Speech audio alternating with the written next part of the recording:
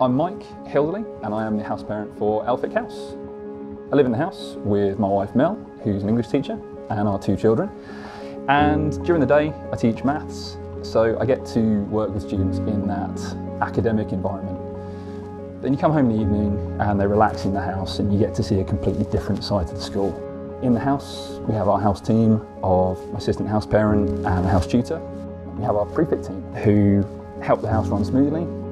Everyone's looking to help you settle in as quickly as possible. It's perfectly natural to feel a bit anxious about moving into a new environment, but we have our structured induction program over that first few days where we will help you sort of settle into the routines of the house, and you get to know a few people around the school and find your way around a bit more.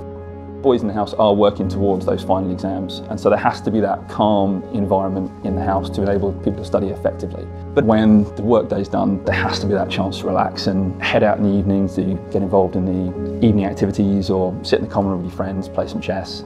At the weekends we have those boarding activities taking place where we'll sort of give that opportunity to get to know people from other houses, and one of the early trips is that trip into Canterbury, so you get to explore the area a bit more. The whole team is there to make you feel at home and just, mean that when your time at Kent College comes to an end and you're ready to take that next step, you feel that you've got the most out of your time with us.